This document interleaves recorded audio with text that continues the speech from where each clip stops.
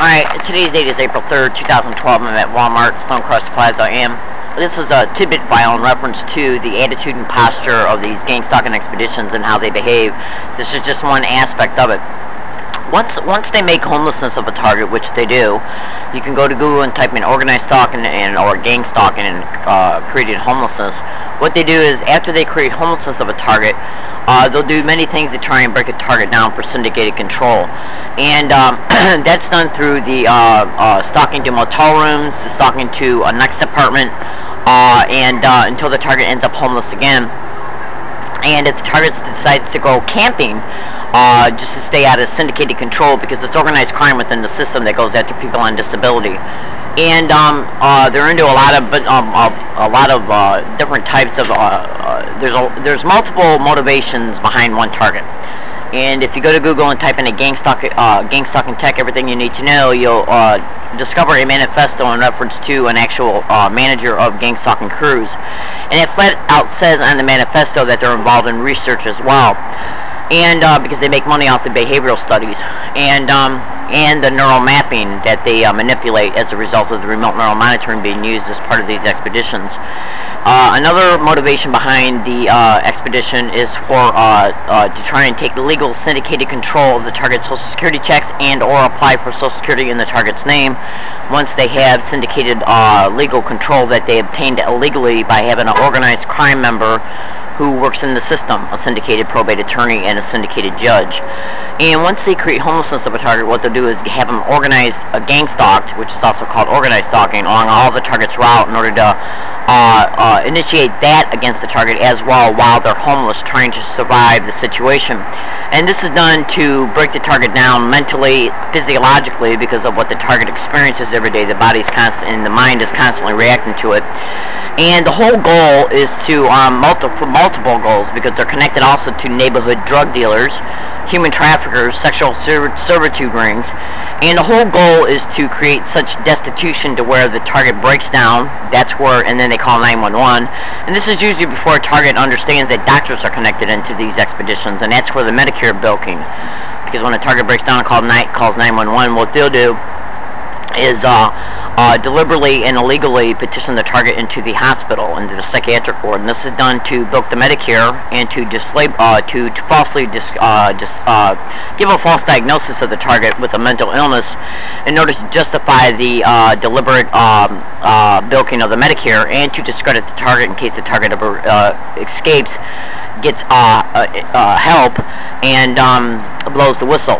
And they in turn will turn around and use the courts and say the target is crazy, the target's paranoid schizophrenic or bipolar or dementia, or suffers from any flavor of the mental illness that they can subscribe to the target, in order to cover their tracks in reference to how they're directly connected to these organized stalking expeditions that are directly connected to organized crime. All you have to do is Google extensively organized crime and Medicare fraud, organized stalking and Medicare fraud, organized stalking and or gang stalking to county mental health, organized stalking or gang stalking to doctors, organized stalking or gang stalking to falsify police reports, because they'll use the syndicated police officers to come across the target when the target is camping. And this is done to approach the target at their campsite on multiple occasions to give them tickets for trespassing, and then at that time they'll make the falsified police reports that target seems to be mentally ill or this or that, because they won't get an apartment, even though when you do get an apartment they just have you gang stalked at the apartment building. Google organized stalking in apartments. Organized stalkers run apartments next to targets. Organized stalking in landlords. Organized stalking in property owners. And or they'll steal the rent that I mailed, certified mail return receipt. Google organized stalking and postal employees. Organized stalking, mail theft, and mail delayments. And it's organized crime within the system. They're white and blue collar workers. And so basically the only thing what they'll do is that if they can't break the target down through subjecting them to the organized stalking and the electronic harassment and the neural manipulations that's achieved through remote neural monitoring, what they'll do then is try to use charities in the community, because they're connected in the business community as well.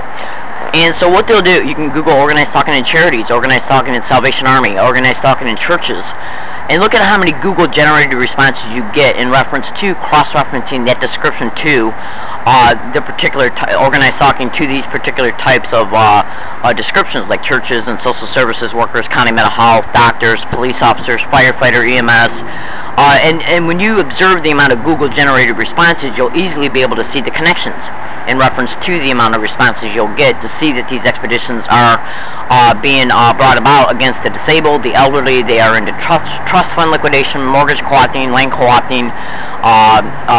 They attempt to take legal control of a target through syndicated probate attorneys that's on disability, or they'll apply for benefits in a target's name once they get a hold of them. Then all kinds of expeditions are brought about against the targets once they place them in syndicated run group homes.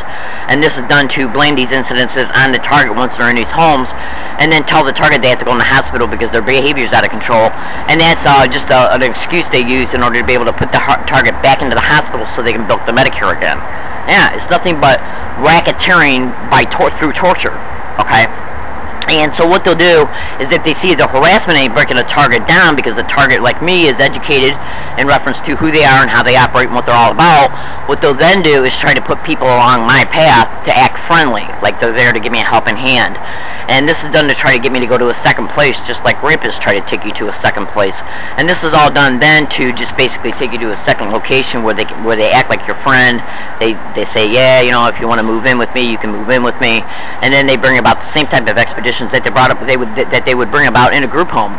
And this is all done so when these expeditions are brought about through friendly avenues, they then get on the phone and call their syndicated police officers and have them arrive on the scene for another falsified police report.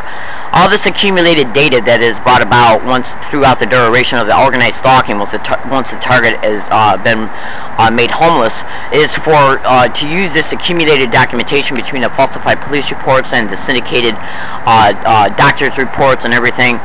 All this accumulated data, and even including data through county mental health and social services and anything that charities might forward to social services, it's all done for an accumulation of documentation. So they can then take this accumulated documentation before a syndicated judge through a syndicated probate attorney, and that's where they take the legal power of attorney over a target's finances, and that's obviously for racketeering purposes, and also to bilk the Medicare on future dates. In reference to the schemes and everything they bring about toward the target once they are in syndicated legal control. And this is what I'm going through, okay, on a daily basis, all because of organized crime within the system. That's why they won't take a police report that I'm being a target of organized stalking, because they're involved in it. All you have to do is look at the manifesto, and you can clearly see that police officers are involved in these expeditions, and so are firefighters. So what's a person like me supposed to do? You know what I'm doing? I'm exposing this. My name is Leslie Williams, and today's date is April 3rd, 2012. I'm in San Diego, California, and this is what I experience on a daily basis, trying to survive and expose this expedition that's happening towards me, so everybody can see the truth of the matter for what it really is. Today's date is April 3rd, 2012.